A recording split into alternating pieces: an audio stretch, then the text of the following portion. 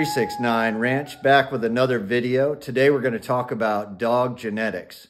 And there are a lot of things that we find fascinating about canine genetics. We did a small short video earlier about this topic, mainly about a book that I've been reading and then a related NIH study that shows something called a cladogram, and we'll go into that in just a moment.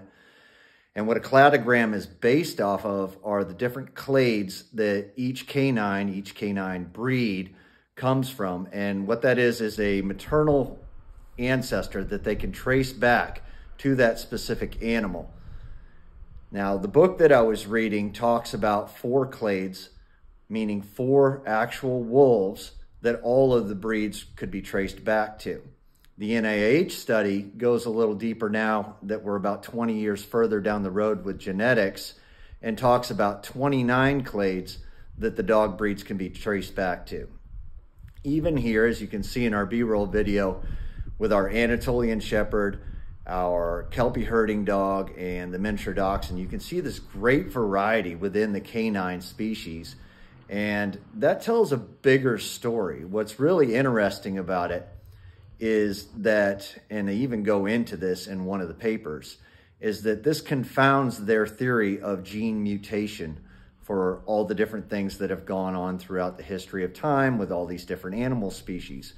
And what we actually see, I think, is genetic possibility that was built in from the beginning by the designer that got selected, hyper-selected even by human beings, and of course environment.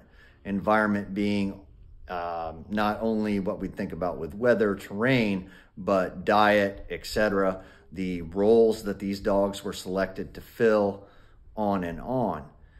And you can see as you look through these, one other fact that's somewhat obvious, but still nonetheless very interesting. All of the herding dogs can be traced back to one of these major clades. All of the livestock guardian dogs, for the most part, back through one bottleneck. And what that is mitochondrial DNA.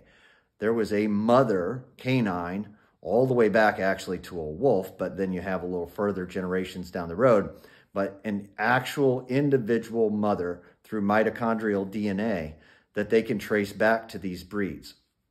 And the NIH study is really fascinating. They used over 1,300 dogs.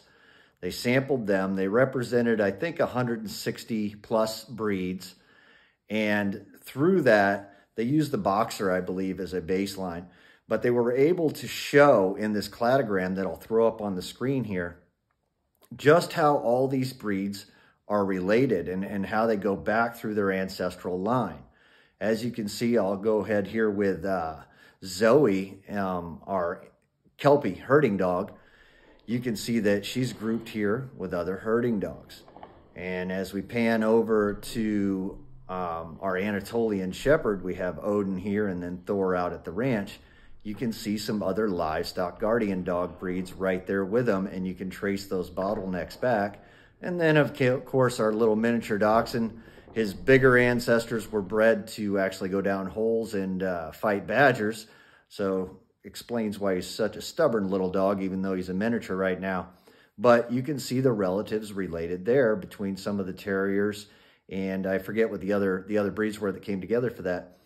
But obviously, canine genetics, just a fascinating story. It plays a huge role here for 369 Ranch because we use these dogs for their purpose. Yes, we have an Anatolian Shepherd at home, but we also have one out guarding our livestock. And I think that both of those jobs, both of those purposes speak to the genetics and the selection in that breed.